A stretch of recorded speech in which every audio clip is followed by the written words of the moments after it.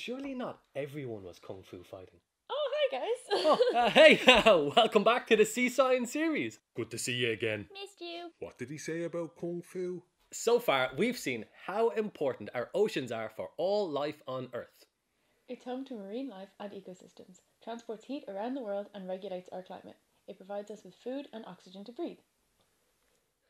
And we've learned how human activity and climate change are changing our oceans.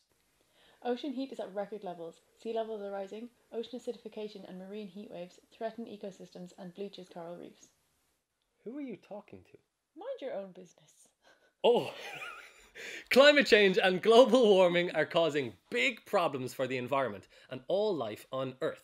The Earth's temperature is rising as more heat from the sun is being trapped by our atmosphere due to more greenhouse gases being released from burning fossil fuels. Our atmosphere is warming and so are our oceans, because our oceans absorb this excess heat from the atmosphere. What? In fact, most of the extra heat caused by global warming ends up in our oceans. The ocean is like a large heat reservoir, storing all of the heat energy, with the strongest warming found near the sea's surface. Because our oceans absorb all this heat energy, it delays the impacts of global warming and buffers us against the extremes of climate. It takes a lot of energy to heat up our planet because of our ocean. Let's investigate. When the sun's energy reaches the Earth's surface, some of it is absorbed, but the land, atmosphere and oceans absorb this heat energy differently because of what's called their heat capacity. Heat capacity is the amount of heat energy required to increase the temperature of a substance by 1 degrees Celsius. Water has a high heat capacity, which means it needs a large amount of heat energy to raise its temperature, compared to land or air, which have a lower heat capacity, so they heat up quicker. Water can absorb a lot of heat before it begins to get hot, and different substances have different heat capacities. Take this pot of water, for example. On the hot plate, the water and the pot receive the same amount of heat energy from the hot plate, but the pot will heat up much quicker than the water, because metal has a low heat capacity, so it heats up quickly and also releases that heat quickly too. The water has a high heat capacity. It takes a lot of heat energy to raise its temperature. For this reason, the oceans take a long time to change their temperature significantly, whereas land and air can heat up much quicker. Think of the hot sand at the beach compared to the cool water. Because our oceans cover over 70% of Earth's surface, and because water has a much higher heat capacity than land or air, the oceans absorb larger amounts of this heat energy without their temperature changing significantly. The more greenhouse gases in our atmosphere, the more heat energy gets trapped by the atmosphere, and most of this extra trapped heat is also absorbed by our oceans too. The end result? Our oceans absorb most of this heat energy, and there's a great way to demonstrate this. Hey! Hey, where have you been? Mind your own business. Okay, here we have a balloon filled with air, which will represent Earth's atmosphere. And here we have a balloon filled with water in it, which will represent the oceans. And under it, we have Albert Quackstein. I really shouldn't be here. The lighter will represent the heat from the sun. From what we know about the heat capacities of air and water, what do you think will happen if we add some heat to them? It will explode! Quit stalling! Bring on the heat! Let's add some heat to the air-filled balloon first.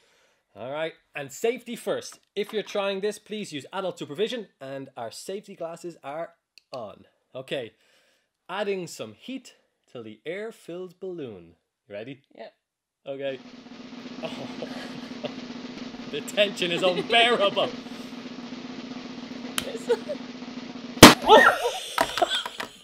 It exploded almost instantly.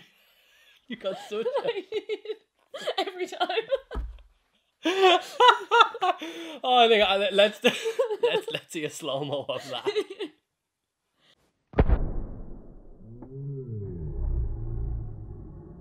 The balloon heats up quickly, the rubber melts and the balloon pops. Pops very quickly. But what will happen if I now add some heat energy to our water-filled balloon? It will explode! It's not bursting! The water is absorbing the heat energy, so the rubber in the balloon doesn't melt and pop. Thankfully. Water can absorb so much heat before its temperature raises too much. Oh look, you can even see it blackening, but not popping. No way. It clearly takes more energy to heat up water than it does to heat up air.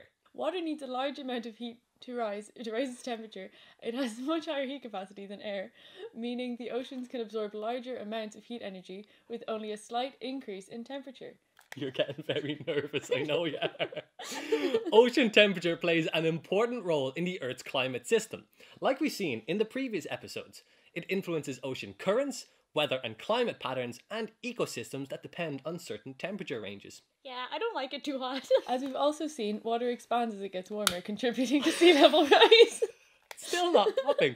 Given the size and tremendous heat capacity of the global oceans, it takes a massive amount of heat energy to raise Earth's temperature even a small bit.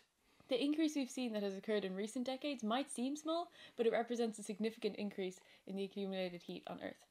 And as we know, this extra heat is not good for our planet and all life on Earth, including Albert Quackstein. The ocean absorbs most of the excess heat, leading to rising ocean temperatures. This affects marine species and ecosystems, causes coral bleaching and the loss of breeding grounds for mammals and fish.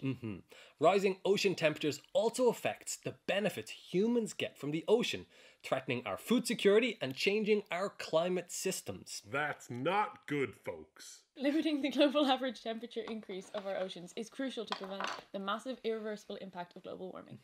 The Marine Institute operates many platforms at sea and around Ireland's coast, such as offshore buoys, autonomous floats and vehicles, ship-based measurements and tide gauge stations, which measure ocean temperature, as well as sea level, waves, oxygen, carbon, salinity, nutrients and ocean currents. Cool. These observation systems provide real-time data which is used in ocean forecast models. These models help forecast likely ocean conditions in the coming days and to project how the oceans will change in coming decades. This noise Stop is that. just going to haunt you. Guys, thanks for dropping in. We will catch you on the flip side. Actually, Mark, I was chatting to Albert Quackstein and we think he got off a bit lightly today. Why? Oh, yes. We have a surprise for you, good old pal.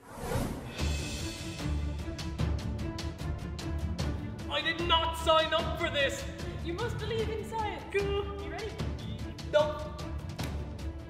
Oh, check it out. It's blackening. The balloon is not bursting thanks to water's high heat capacity. I am saved and my hair is saved.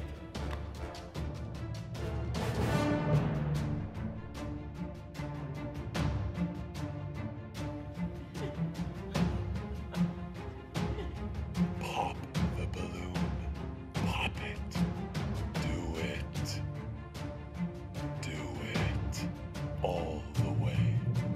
Pop the balloon. Must pop balloon. Ha ha ha!